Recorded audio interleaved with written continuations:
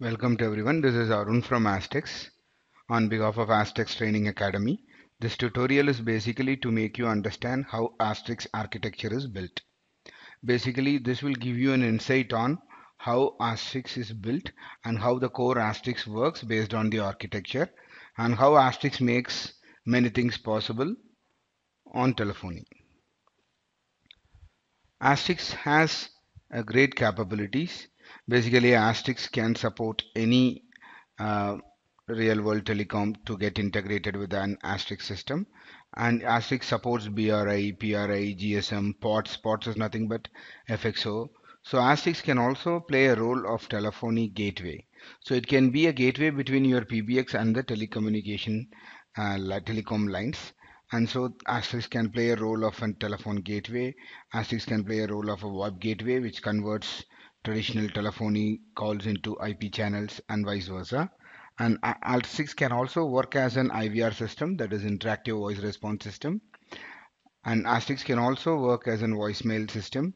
Astix is completely scriptable and you can use PHP scripts, Perl scripts, and several other programming languages to communicate or to do certain or make some application work in Asterisk.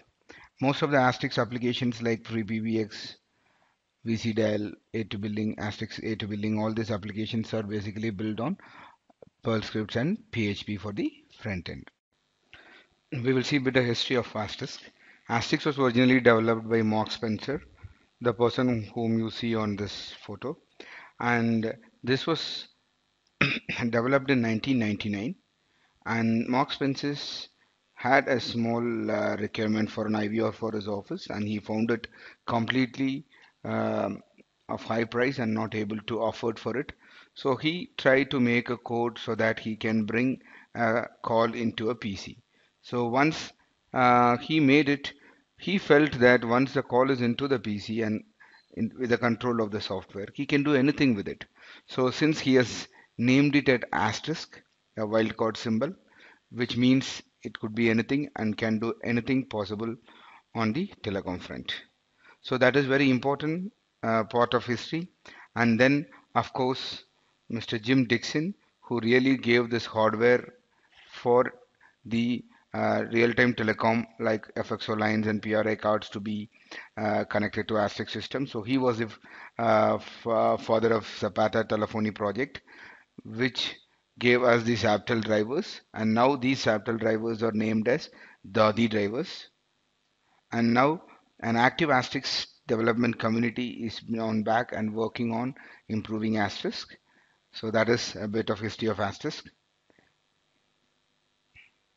We are into the Asterisk architecture, the actual subject which we are going to discuss. Asterisk is carefully designed for maximum flexibility. So this flexibility gives Asterisk the power to be compatible or to be integrated with any application. And specific Asterisk APIs are defined around the PBX core system. This core handles the interconnection of this uh, applications for the PBX. Everything is cleanly abstracted from the specific protocols and codecs and hardwares which is to be used by the internal telephony application. This abstraction allows Asterisk to use any suitable hardware or technology or protocol which is available now in current or in future.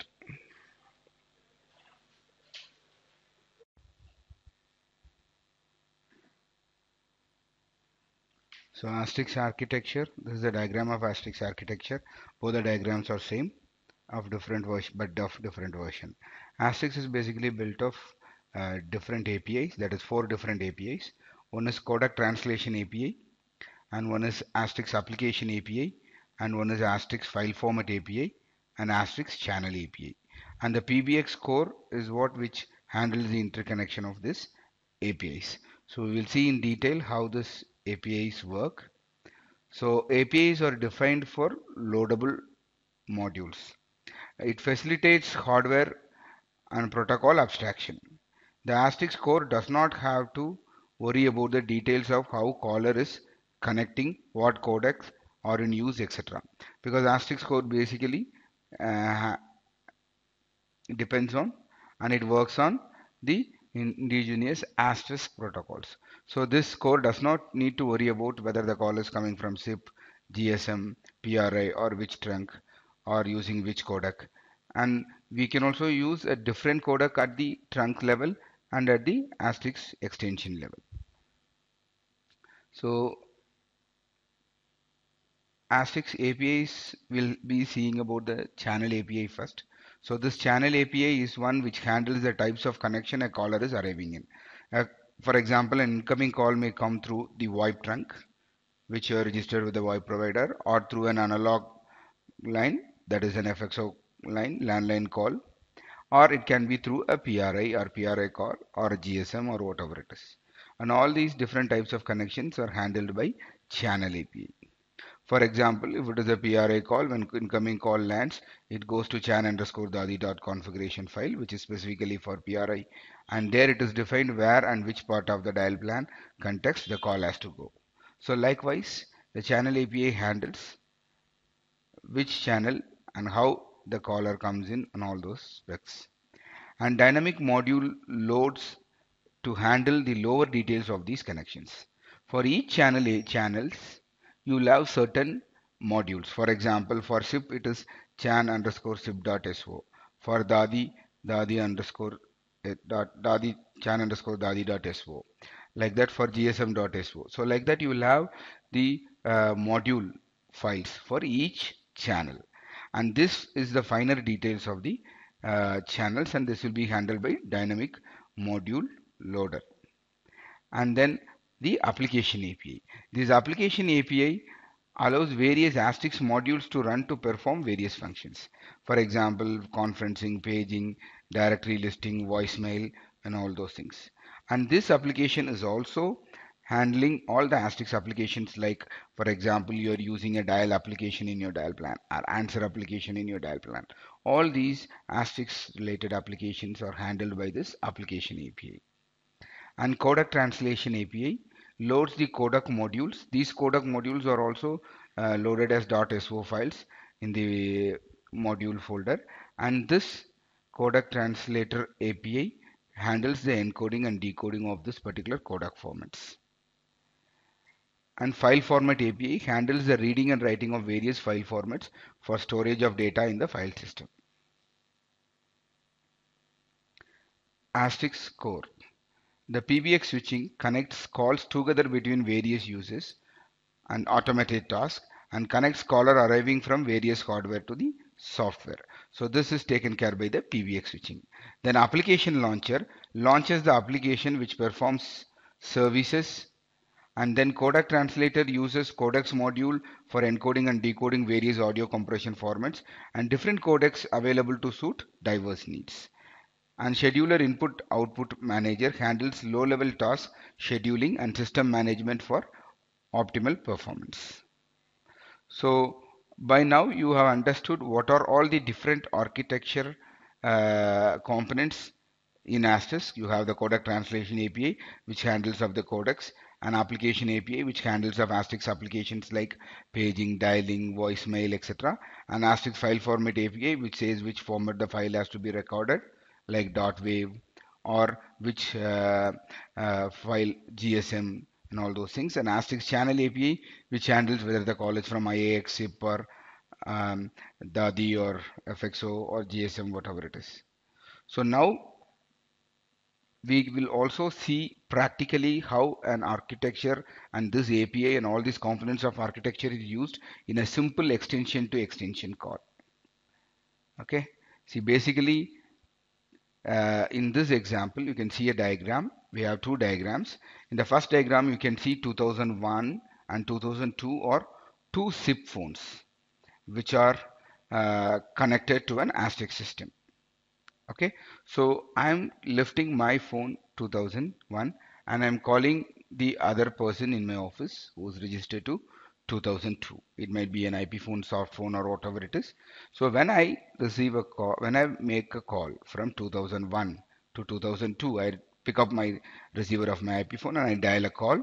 And once this activity starts, Asterix understands that an a SIP channel, a channel module starts working on SIP call, because this 2001 is a registered extension of Asterisk, and Asterisk understands that a SIP channel module is going to be taken, and a SIP channel module makes this user to make a call, and according to his dial plan, for example 2001 user, it checks the zip.conf file, what context is allowed for this particular user.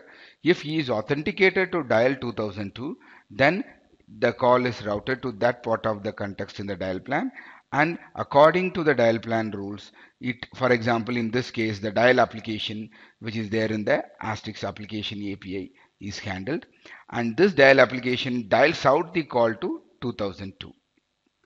Okay, so this is done based on the dial plan. So what happens, a SIP phone makes a call, and the SIP channel module is handling the call and passing it to the dial plan to the particular context, and in dial plan context, then again the particular Asterisk application API is used. So here two APIs we have already used. One is channel module, that is SIP channel in the channel application API, and then after the dial plan we are using, in the dial plan we are using the dial application which is handled by the application API, and then we dial out for 2002. In that case, again the SIP channel module is used, because again the 2002, to reach the extension 2002 we have to use again a SIP protocol, and in between making, if the SIP call is answered, then we decide which codec has to be used to voice track, and then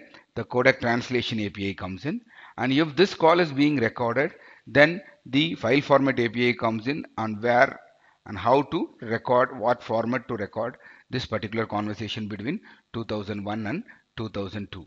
When this is happening, what happens actually is, we are using the channel application API for the channel module, and then we are using the application Asterisk application API in the dial plan to dial. If this case, if 2002 is not available, then after the dial application we may use voicemail application to put a voicemail for 2002. So now the Asterisk application API is used. Once the call is connected, then we are coming into the codec translation API, and then the file format API. So this is how a simple way which explains you how a call, extension to extension call, utilizes all the application APIs in Asterisk. And the same can be seen in the other diagram also. See, the 2001 calls 2002, both are SIP entity, so SIP channel module is used using the channel application API. Then the call is passed to the corresponding dial plan context, and from the dial plan context, again the application APIs and codec translation API and recording file format API all are utilized. In this case, this call not even can be only a SIP. It can also be an IAX call, or the 2001 might call an outside landline number or a mobile number, so that the initiation 2001 side may be SIP channel, and when the call is dialed out it might be ISDN, PRI, or even GSM, or whatever it is, or even sometimes IAX calls. So that, and one more thing we have to keep in mind, channels are not line side or trunk side. They are software path into our Asterisk. So any channel is not, we need not worry about the line side is 2001, and the for the line side for 2001 is channel module, and trunk side is a PRI. So that difference Asterisk does not know. Asterisk uses the dial plan just uses whatever combination of channel module we wanted, and however we wanted to do that. Okay, so this is how the Asterisk application APIs, Asterisk channel module API, Asterisk file format API, Asterisk codec translator API, all these four APIs works basically, and this dial plan controls all these things how to utilize after the call comes in. So in this case, this architecture makes us understand that once the Asterisk call comes inside the Asterisk system and the channel module, and then passed to the Asterisk, the dial plan, that is the core of Asterisk, then it can be handled however it want. We can use different codec levels for the extension side, different to the trunk side, different channel protocols in the extension side, and different in the trunk side. So all these combinations, different variety of combinations are possible, and this particular architecture makes Asterisk very flexible and compatible, and gives the complete power for Asterisk to do anything. And integrate with whatever application or whatever protocol available today now in the world or which is going to come up tomorrow. So that is the power of Asterisk, which is all created because of this architecture, which has been the core for the Asterisk software. And that is all about this tutorial. Thank you everybody, and we welcome you to Asterisk. We have an Asterisk training academy wherein you can learn professionally the Asterisk and get certified. And you can also get our professional Asterisk support on asterisksupport24/7.com. Thank you. Thank you.